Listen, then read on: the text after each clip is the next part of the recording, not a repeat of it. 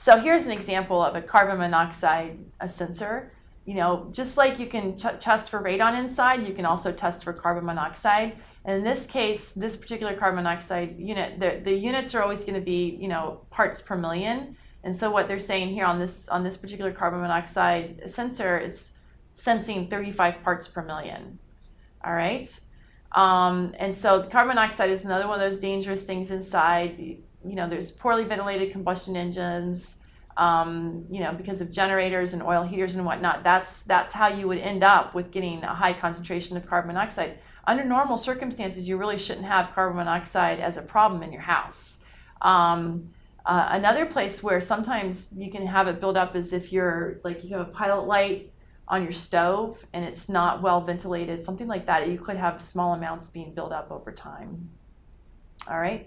So there's ways of sensing it. You know, you can buy one if you're worried about it. But most smoke detectors also have carbon monoxide sensors and whatnot, and it's normally not a problem. All right. But here's a question about this particular carbon monoxide sensor. All right. Concerning the significant digits. And in this question, it says, you know, the carbon monoxide monitors are available for homes and businesses. And in figure 1.21, that's this figure right here, you see a carbon monoxide detector that reads 35 parts per million. And the question is, would it be more helpful to have the meter that reads 35.0388217 parts per million? Please explain. All right, what do you think? All right. Well, the, let me see, where do I have this? I can't remember. Can you remember what are the levels of carbon monoxide that are considered safe? Oh, I wrote that someplace else. Oh, no, I've got it right here.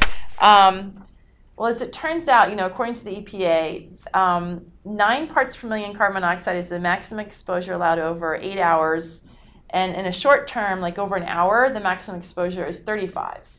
All right, so on your carbon monoxide sensor, if what you're worried about is, you know, are you safe or not, do you think it makes any difference on that sensor to read it out to 3.0388217 parts per million?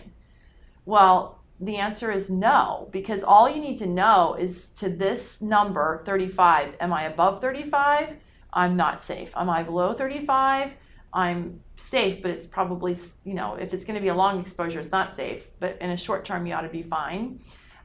So no, it doesn't. Just putting all those numbers doesn't add to the device and the way the device was designed and the purpose of the device. So it's just confusing to the consumer to put all those numbers. All right. And then it says, would this number be more valid? Please explain. Well, I don't know. It depends. The only way you would know that is it depends on how sensitive your carbon monoxide sensor is. And if you can actually measure it out to that detail or in that level of concentration to that unit, that digit, then you have an incredibly expensive device probably. And, you know, if it's that accurate, then that's fine. It's a more accurate read of the carbon monoxide, but that would depend on the device.